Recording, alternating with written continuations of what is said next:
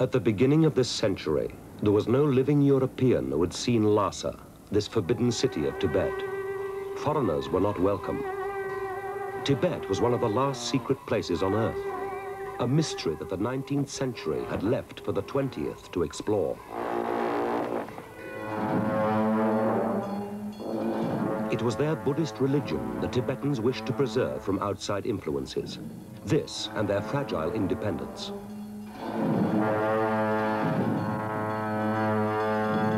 Like a no-man's land behind the Himalayas, Tibet kept apart three empires. To the south was British India. To the west, the expanding Russian Empire. To the east and north, Imperial China. The Chinese had always claimed Tibet to be part of China, a claim they had only rarely been able to enforce.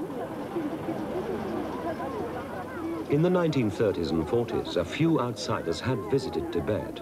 Mostly British political representatives come up from India. These pictures from the films they took reveal Tibet as a medieval country, devoted to its spiritual and earthly leader, the Dalai Lama.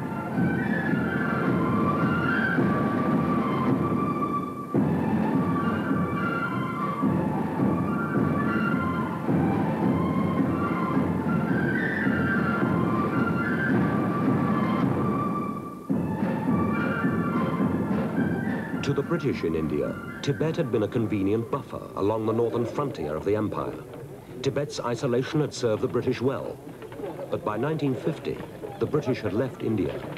The last British representative was gone from Lhasa. The garden parties at the Dekilinka, where the British had stayed, were but a memory.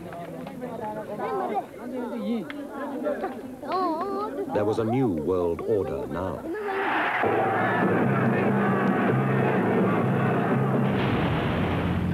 In China, racked by war since the founding of the Republic in 1911, Mao's forces had finally triumphed.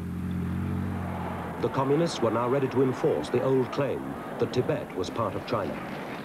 In Peking, they solemnly declared that Tibet was next to be liberated.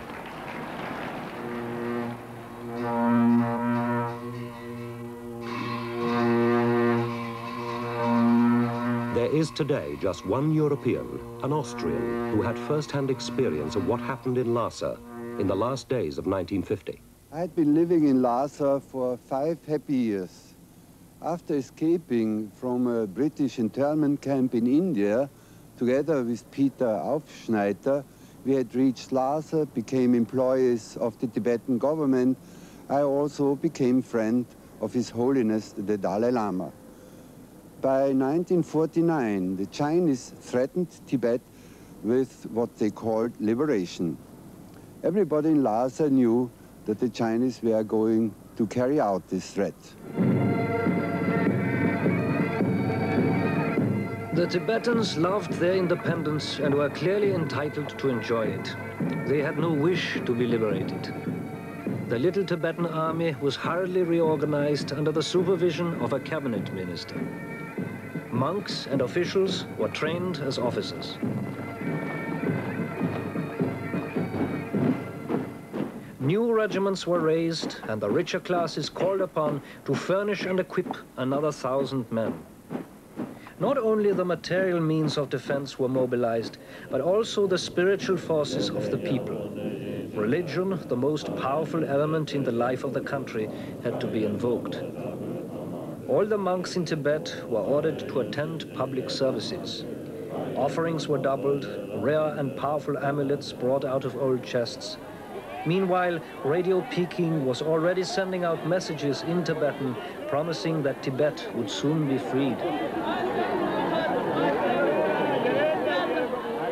As the threat of liberation grew, it seemed as if the entire population of Tibet had packed the narrow streets of Lhasa in pious enthusiasm for the religious festivals which in 1950 surpassed in pomp and splendor anything I had ever seen. Despite the threat from the Chinese, the ceremonies vital to the running of the state had to continue. 4 weeks after the great New Year festival, the 20,000 monks of the monasteries around Lhasa descended once again into the city for the second prayer festival.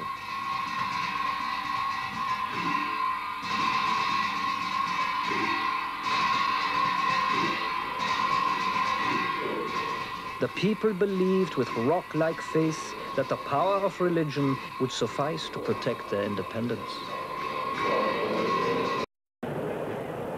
On October the 7th, 1950, the Chinese attacked the Tibetan frontier in 6 places simultaneously and swept aside the little Tibetan army. Should the Dalai Lama stay or flee? The Tibetan government could not make such an important decision. The gods must have the last word. The state oracle said, "Flee."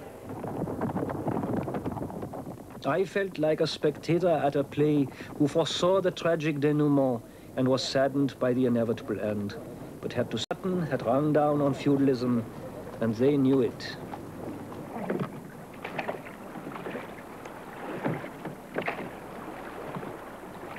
They headed southwards across the Tsangpo River along the old trade route to India.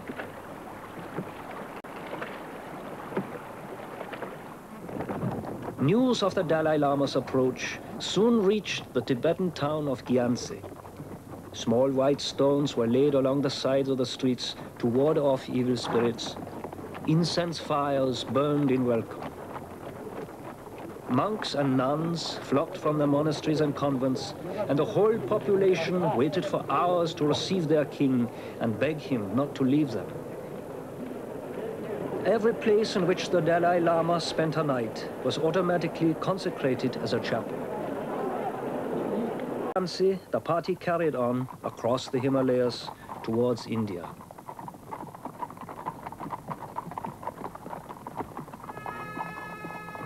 I saw the young god king riding slowly by on his grey horse.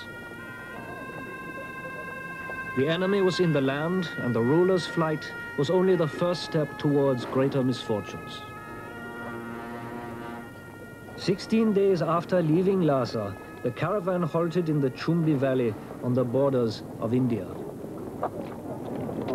I stayed with His Holiness in the Chumbi Valley for 3 more months, still believing that we might be able to return to Tibet, that the world would listen to the cries of Tibet to stay as an independent country.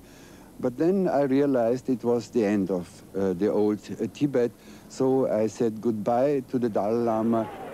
Now a communist country was occupying their home, so my sadness was of course very, very great, because I knew that I won't ever see my friends in Tibet again.